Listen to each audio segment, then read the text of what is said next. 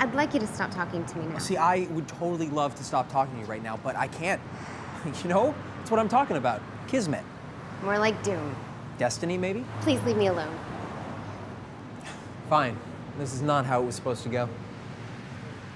Really? In what way was that? Oh, well, we were supposed to connect. Then connect. Excuse me, are you implying that just by you speaking to me as we're waiting in a ticket line that I'd be so into you that I'd just go home with you? Oh, God, no. That's... I'm sorry if that's what you got from what I said. What I meant was that we'd be so obviously into each other that we'd just go and do it in the theater. You know, I had no intention of taking you home, I swear.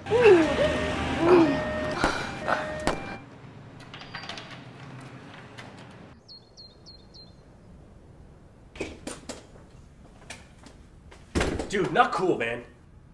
What? What do you think? Did she let you do the emerald? What? Who is this? Who? This guy with the bowling shirt. Oh, this guy. Yeah, he's a professional sketch artist I found on the internet. You're gonna describe to us exactly what Jennifer looked like naked, and then he is gonna make an accurate sketch based off that description. I'm really into hentai, so I might draw her getting fucked by an octopus. Yes! Okay. I'll try one. Oh, okay, yeah. Let me... Oh, sorry, Catherine. I just couldn't... Oh my God. Oh, here, let me just... Yeah, I can... Look, I got this. Stop. Look, it's coming out. Please don't touch her anymore. Where do you think you're going?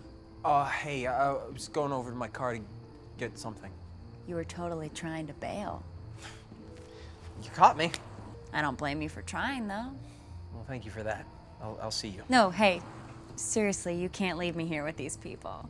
If you leave, I'll blow your cover wide open, Flyboy. You wouldn't. And you kind of punched me in the face and say we're square. Look, I am terribly, terribly, terribly sorry about that. That wasn't me at all, you know. Look, we got off on the wrong foot. I'll say. If I had known that this was a setup, I would have dressed better. Wait, stop. What? Sam told me it was a poker game. A poker game? Why would he tell you that? Because he knew I wouldn't have come if he told me what this really was. He's always doing shit like this to me. It's not even the full story. What does that mean?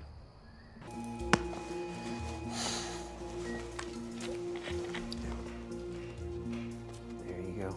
Oh, sorry about that. This isn't our house. Whose is it? It's our parents. Why can't they help? Because they're no longer with us. So you took over the mortgage?